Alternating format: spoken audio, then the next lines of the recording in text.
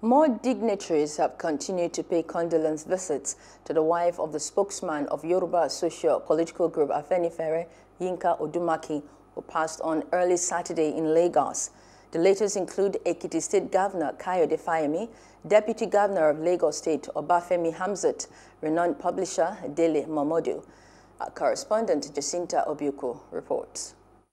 A profound asset, a courageous patriot, and rights crusader who gave his all to the struggle for better Nigeria, a great loss to the nation.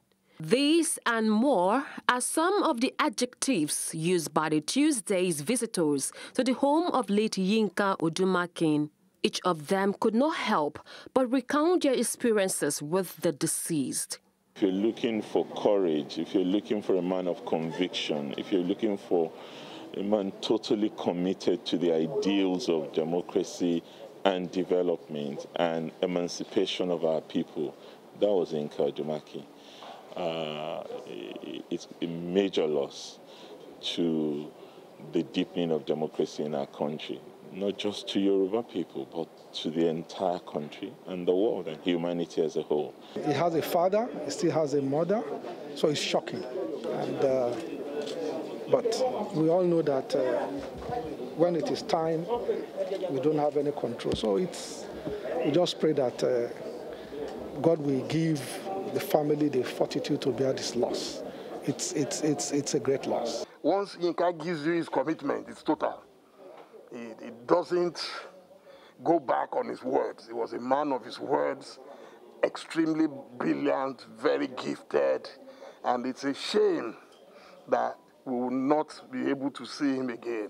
Yinka was one of those people I wished we could preserve. His brain is uncommon. This kind of death is just instructive, and it's narrative of the situation that those who are men of principle should continue in their path. It has shown clearly that it's not the word, it's not the position that matters.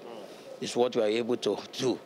Against the backdrop of some disbelief on the existence of the COVID-19 virus, the Deputy Governor of Lagos State reiterates the deadliness of the pandemic. It's not a hoax, it's serious, and we still implore people to please understand that it's still with us. We are lucky in this part of the world that in terms of our mortality, it's low. But as we can see, people still pass on through this illness. So we must do what we have to do. And we pray that people will listen. With prayers and good wishes, the sympathizers urged the widow to take solace in what her husband stood for. Jacinta obiukwu for Plus TV Africa. Hope you enjoyed the news. Please do subscribe to our YouTube channel and don't forget to hit the notification button so you get notified about fresh news updates.